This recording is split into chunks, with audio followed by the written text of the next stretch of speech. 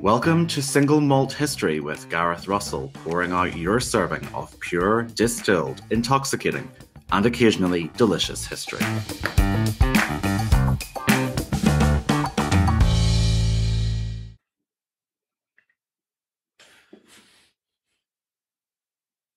And as the smart ship grew, in stature, grace, and hue, in shadowy, silent distance grew the iceberg too.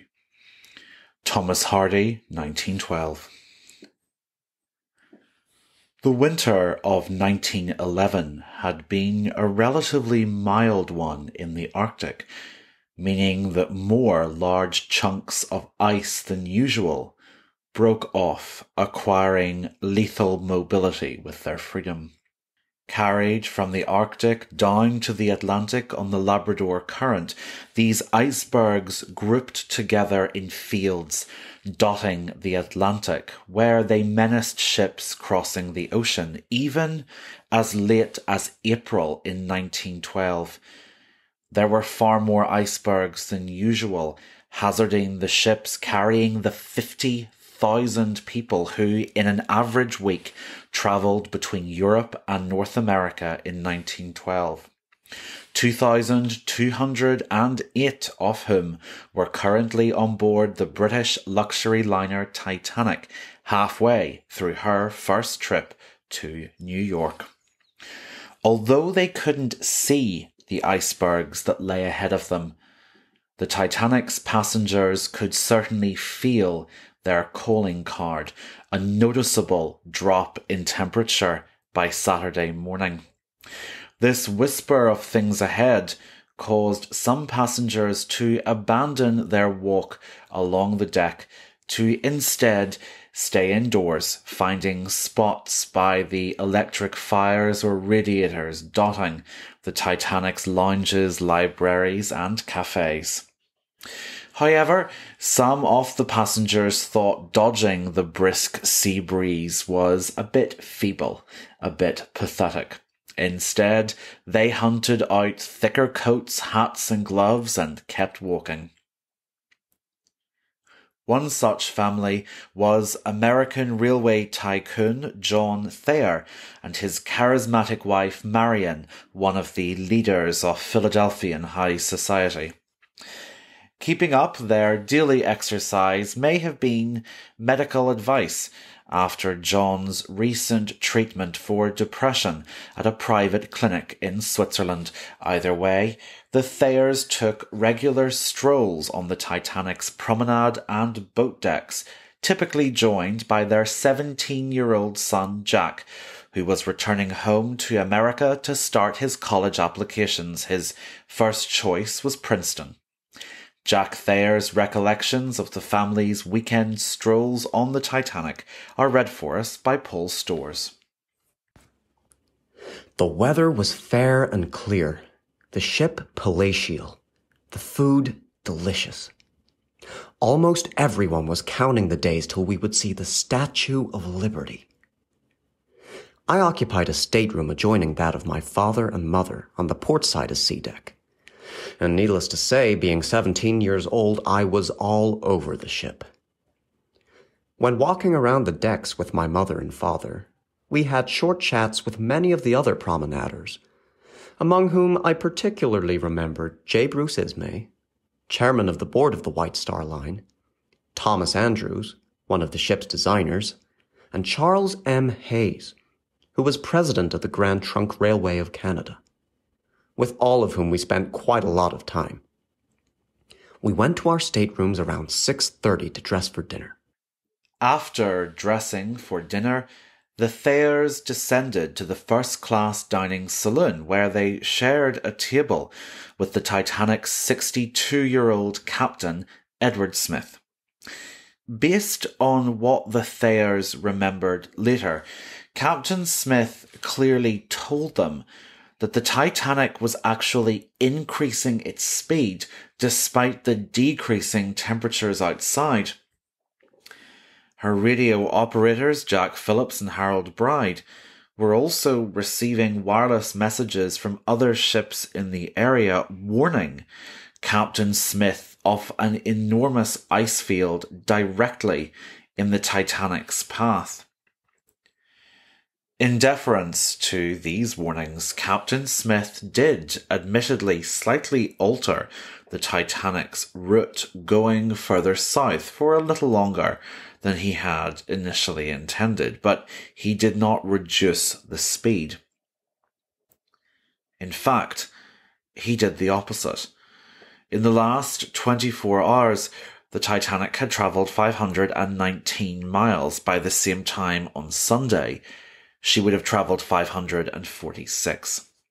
This apparently lunatic decision by Captain Smith later birthed one of the most enduring legends of the Titanic. We've all heard it, that her owners were trying to break the record for the fastest crossing of the North Atlantic Ocean. Well, this is not only untrue, but also technologically impossible. There was an award for that record called the Blue Riband, RIBAND, and in 1912 it was held by the Mauretania, the prize jewel of White Star's main rivals, the Cunard Line.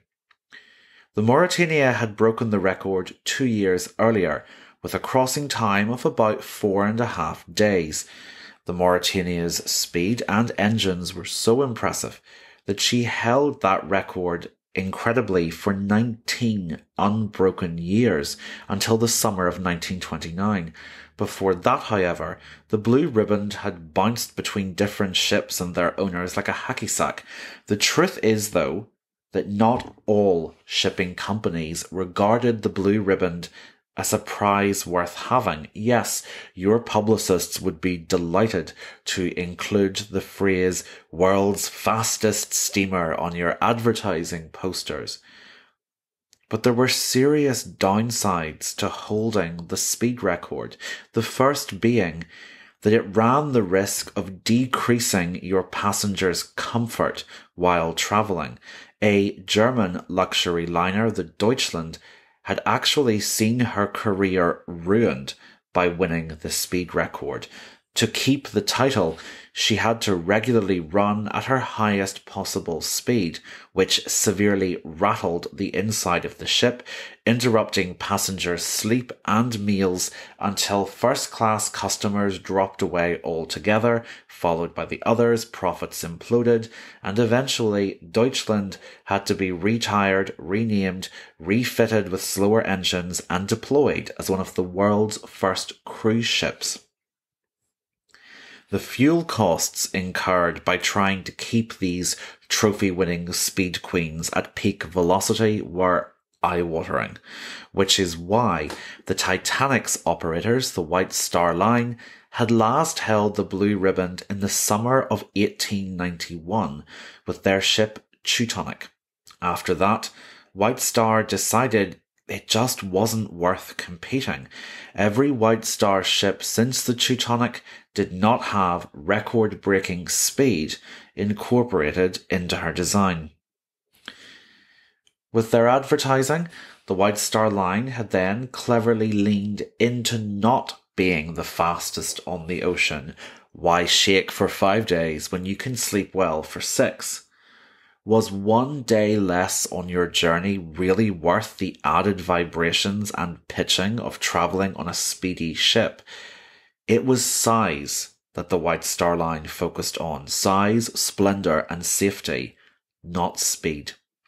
For their Queens of the Ocean, the Olympic in 1911 and the Titanic in 1912, they stuck with the same policy, deliberately installing machinery that would never be able to compete with the Mauretanias when it came to speed. And this tactic was working, because the White Star Line was a hugely profitable company by 1912. They neither wanted nor needed the Blue Riband record. Some passengers enjoying their food in the Titanic's second-class dining saloon unintentionally corroborated White Star's business strategy. when they told fellow diners that they had recently travelled on board the Lusitania, a previous blue-ribboned record holder, and that the slower Titanic was far more comfortable and stable to travel on. However, as I argue in The Ship of Dreams, simply because the Titanic didn't want to break the record that spring, and in fact could never have been the fastest on the ocean, that didn't mean she was going slowly. This was a maiden voyage. Captain Smith wanted to check his new ship's operating capacity. He wanted to see what the engines could do. So with each new day of the voyage, more boilers were lit to see what the Titanic's maximum speed would be. Smith was planning to work the fires up to test a full-speed run at some point on Monday, the 15th. Some of Captain Smith's defenders later pointed out that before the Titanic sank, the standard practice when approaching ice at sea was to keep up speed so that ships could get clear of the ice fields as quickly as possible. Captains trusted in their lookouts to give them enough time to turn the ship away from any big icebergs looming up ahead, and they generally believed that the safest policy for a ship was to move her as quickly as possible through ice zones. It was only fog that caused the big liners to slow down to a crawl.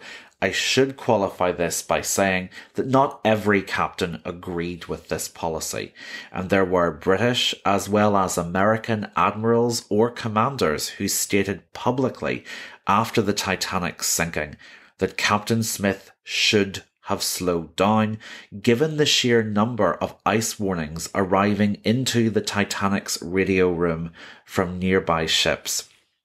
It's also perhaps worth pointing out here, in the interests of historical veracity and fairness, that despite how hideously he's shown doing so in many movies about the Titanic, the White Star Line's managing director Bruce Ismay never put pressure on Captain Smith to keep up the Titanic's speed. Smith made that decision entirely on his own. Generally, though, there were several standard nautical practices in 1912 which seem bizarre to us today, one of which was highlighted through some good news on the Titanic at lunch on Saturday the 13th, when Captain Smith and the ship's designer Thomas Andrews were told that a small fire in Boiler Room 5 had been safely extinguished. This fire had been burning since the Titanic left Belfast nearly 2 weeks earlier. This sounds horrendous to us, utter lunacy, but apparently, with so much coal jammed into the bunkers, these kinds of low-risk fires happened on ships all the time before the First World War. They weren't considered at all a reason to delay a voyage because they were typically confined to the coal bunkers. What usually happened, and did happen, with the Titanic's fire was that crew members would work to empty the bunker, thereby removing the source of the fire. Hoses would be used if necessary, and they would then inspect any damage once the problem was extinguished. On Saturday, an inspection of the Titanic's former fire site, Boiler Room 5, was conducted, and it seemed the worst damage had been scorching off some paint, and the bottom of one of the compartments was dinged. However, you might have heard of this fire because a couple of years ago it was described as a mystery that had just been discovered by historians who had a new theory about why the Titanic really sank. So the theory goes that the single bunker fire had so weakened the Titanic internally that when she later hit the iceberg, it caused the ship's side to buckle and blow outwards, exploding, thus leaving the ship fatally exposed to the ocean. Well, firstly, it isn't a new theory. That was a bit disingenuous. We'll call it clickbait. A quarter of a century ago, this theory was aired in a British documentary, first broadcast, I believe, on Channel 4, and in 2004 it was disproved by a research paper published by Ohio State University working with the Geological Society of America. In 2017, when people were trying to pass it off as a new idea, they disingenuously, or perhaps innocently but incorrectly, showed footage of the Titanic's wreck 2.5 miles beneath the ocean, highlighting for their viewers precisely where the Titanic's hull had allegedly exploded outwards upon collision, thereby opening her boiler rooms to the sea. But this whole boiler room fire theory is a decent lesson to always be careful with what we're shown or believe from a screen, because it's really easy to massage these things and present them as proof. For instance, the underwater footage they showed in the 2017 documentaries wasn't anywhere near Boiler Room 5. It was actually the exterior of the Titanic's mail room where they sorted the letters written by passengers and crew. It buckled out due to the impact caused when the Titanic ploughed into the seafloor after she sank, not when she hit the iceberg. Then, newsreel film showing the Titanic preparing to leave Belfast was played because it also allegedly showed that a point in her hull was discoloured, which was cited in the documentary as proof of how dangerous the bunker fire had been. Again, though, that's not what it showed.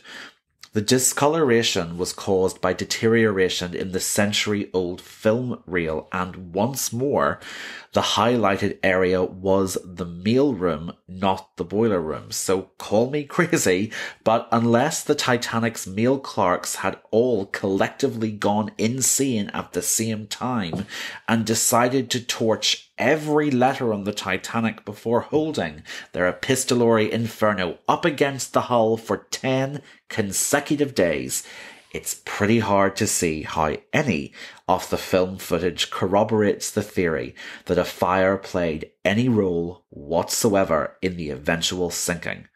The bunker fire was a nuisance, that's all, not a serious risk to the Titanic then or later. Even most of the Titanic's crew had no interest in or knowledge of the fact that Boiler Room 5 had happily ceased to be a subterranean irritation by Saturday afternoon. They carried on their duties, just as the passengers carried on with their day. Saturday the 13th was more or less the halfway point of the voyage, so by then most people had settled into a comfortable routine. If you were travelling in third class, maybe you were being entertained by the musical talents of Eugene Daly, a passionate Irish nationalist en route to compete in the Gaelic Feis in New York.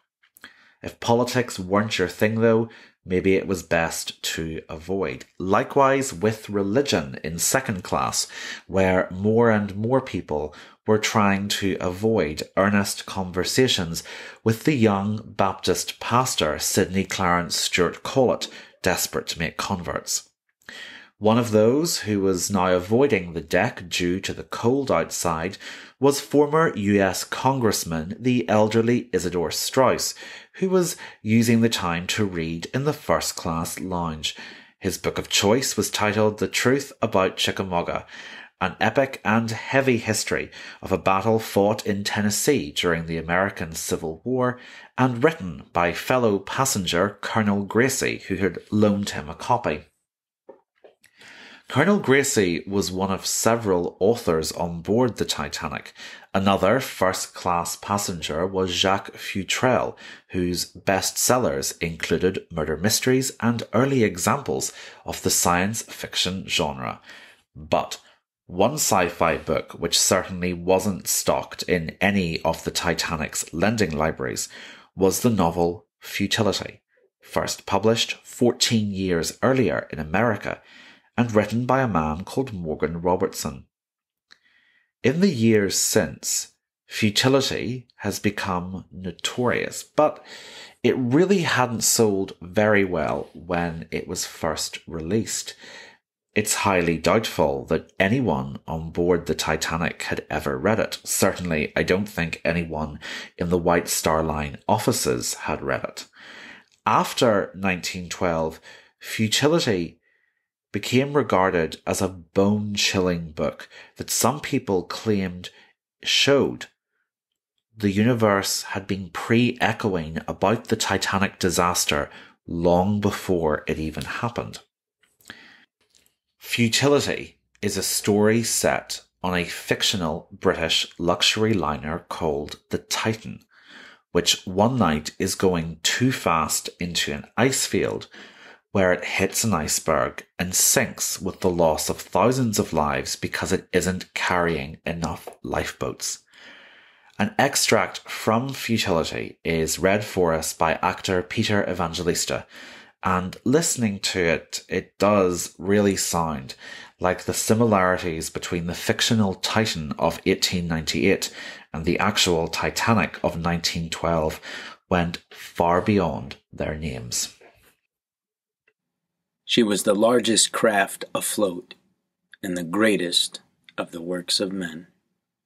In her construction and maintenance were involved every science, profession, and trade known to civilization. On her bridge were officers who, besides being the pick of the Royal Navy, had passed rigid examinations in all studies that pertained to the winds, tides, currents, and geography of the sea. They were not only sailors, but scientists. The same professional standard applied to the personnel of the engine room, and the steward's department was equal to that of a first-class hotel. From her lofty bridge ran hidden telegraph lines to all parts of the ship where work was done. From the bridge, the engine room, and a dozen places on her deck, the 92 doors of 19 watertight compartments could be closed in half a minute by turning a lever. These same doors would also close automatically in the presence of water. With 9 compartments flooded, the ship would still float. And as no known accident of the sea could possibly fill this many, the steamship Titan was considered practically unsinkable. In short, she was a floating city, containing within her steel walls all that tends to minimize the dangers and discomforts of the Atlantic voyage, all that makes life enjoyable. The Edwardian era was one obsessed with spiritualism and the belief that science and spirituality could now work together, with machines measuring whispers from other planes of existence in the way they could now carry voices in things called telephones from one corner of a country to another. If technology could bring sound invisibly from one part of the world to the next, why could it not try to capture voices from one world to another? And so, after the Titanic sank, Futility was republished, and this time it went on to sell like proverbial printed hotcakes, with people shuddering at how similar this 14-year-old story had been to the tragedy of 1912. But here I must pour a dose of cold water on the Futility legend, because it does now seem as if its editors might have altered a few details when they reprinted it in 1912 to make the novel's storyline even closer to what actually happened on the Titanic. That being said, Robertson's story is still similar enough to cause a slight intake of breath. It's still a pretty chilling prediction or coincidence, if not quite as shudderingly so as we were first led to believe. When Morgan Robertson wrote his book, the year 1898 does still lead us to the Titanic as a warning, if not quite as a prediction. The Titanic was a potent symbol of two apparently contradictory forces that gripped people at the time, and I would argue we are also dealing with today through things like the internet, artificial intelligence, and social media. On the one hand, we are aware of the benefits of technology as it rapidly changes our lives and makes leaps forward that we once thought were unimaginable. But at the very same time as this amazement, there are just as many people who feel uneasy. There's a stirring, lurking worry that technology is hurtling forward at such a rate that it will soon cause far more problems for mankind than it does benefits. We worry our laws haven't caught up with our technology, and neither has our common sense. The Edwardian period grappled with this too, confidence alongside fear, excitement sitting next to uneasiness. The Edwardians, of course, were to be proved devastatingly right in their worries, when, to the general astonishment of many, technologies hitherto unfathomable would fire into the seas, trenches and air of the First World War, decimating and brutalizing a generation. For some people, and Morgan Robertson seems to have been one of them, the massive strides in ocean liner design had been increasingly worrying rather than encouraging. A year before Robertson published his story of a seagoing Titan that sinks because of hubris and over-trust on technology, a German passenger liner, the Kaiser Wilhelm der Grosse, had broken the records as the largest and fastest passenger ship in the world. Her success set off a fevered spell of competition between the major shipping lines and the governments encouraging them. The Kaiser Wilhelm der Grosse was so commercially successful that her owners commissioned 3 running mates, all patriotically named after German royalty, each one a stellar commercial success. Rival German companies retaliated with different ships of their own, occasionally naming them after US presidents to win over American clientele, while British and French companies began hitting back with liners of their own, always larger or faster than the ones before them, always with some new feature. The leaps in ship size became so remarkable, so unfathomable, that safety laws were hopelessly behind them. For instance, British legislation on lifeboat capacity capped their requirement at ships of, quote, 10,000 tons or more. The Titanic was 46,000 tons. She and the Olympic were half again as heavy as their nearest rivals, the Lusitania and Mauretania, which were themselves nearly twice as heavy as some of their German rivals like Kronprinzessin Cecily or the Kronprinz Wilhelm. All of these technological leaps had made the great passenger ships far more comfortable and in most cases a lot safer. It's a bit wearying, I think, this idea that the Titanic was punished for her splendour. There's no point pretending that the Titanic sank because she was large and luxurious. The idea that one is punished for comfort is absurd. But the tragedy of the sinking was, in part, in a very real and large way, wrought because of an overweening confidence in technology.